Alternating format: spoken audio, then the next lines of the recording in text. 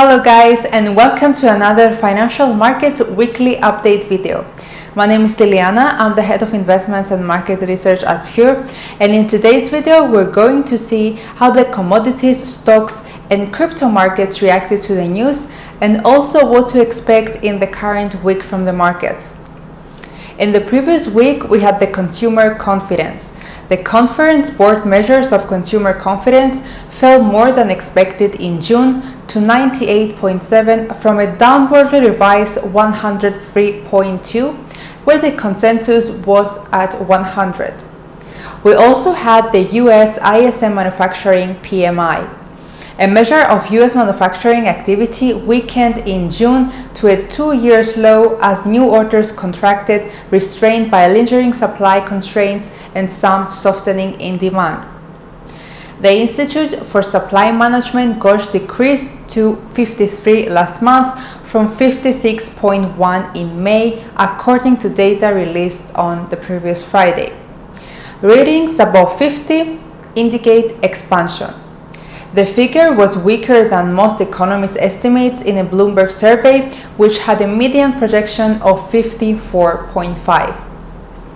Now let's move on into the crypto news of the current week. British Army social media accounts hacked and flooded with crypto posts. On Sunday, hackers gained access to the official Twitter, Facebook and YouTube accounts of the British Army and advertised fraudulent non-fungible token collections and cryptocurrency scams for almost 4 hours. In other news, according to a report from CoinDesk, a paper trail from Three Arrows Capital has led to discover a hidden legal entity that could potentially be shielding some assets from recovery. FTX US inks credit deal with BlockFi, which includes option to acquire BlockFi for $240 million.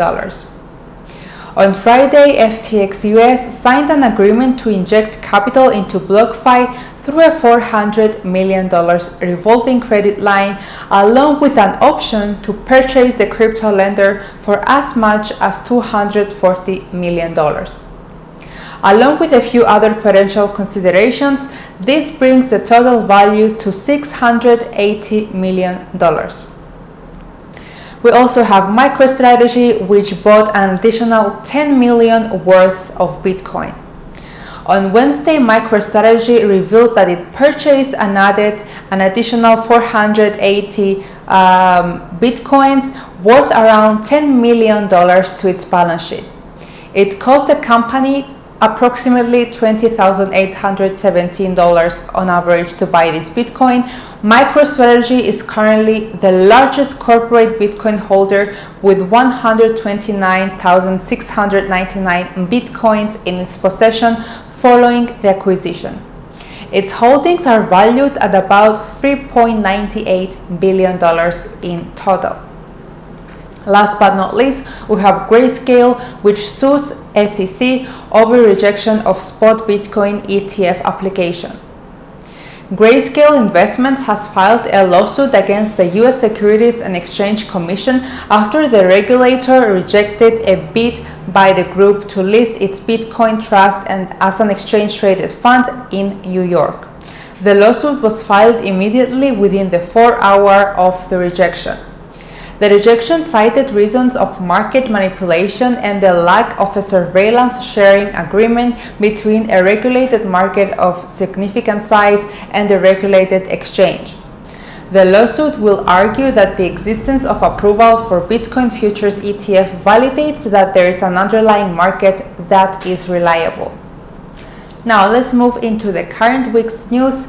In the current week, we have the FOMC meeting minutes, which could highlight what is next for the Federal Reserve in terms of rates. Most importantly, we have the non-farm payrolls and unemployment rate. Consensus is 275,000 for NFP and 3.6% for unemployment rates.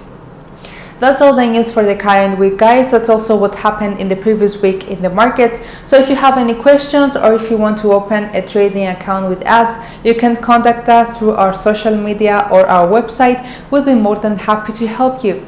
Thank you for watching and wishing you a profitable trading week.